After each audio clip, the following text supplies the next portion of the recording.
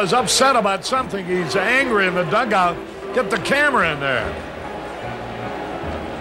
Whoa, look at that.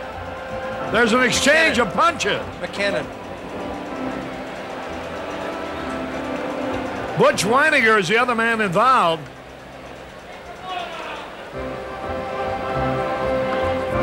It's that time of the year, friends.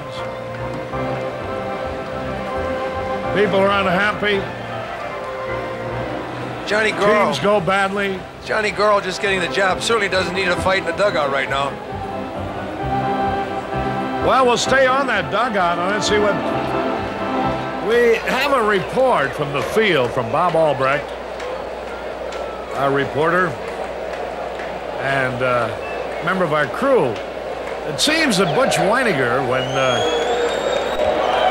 Landreau, who had hurt his thumb in California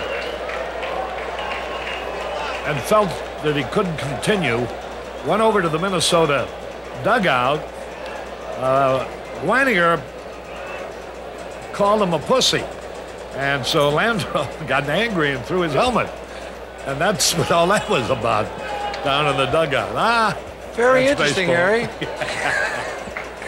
I didn't. One out, nobody on. Here's Squires, low and outside. Where's the next phone call from? Well, I'm just... Hey, you know. Could you send kitty cat? Well, that's the information. It is not mine to reason why, but merely to do or die. There's only 3 more left, and throw a couple of helmets. See if I ball care. and a strike. Give me that kind of information. 1 out. And the curveball is outside. Boy, Harry's got some alimony payments left, you know.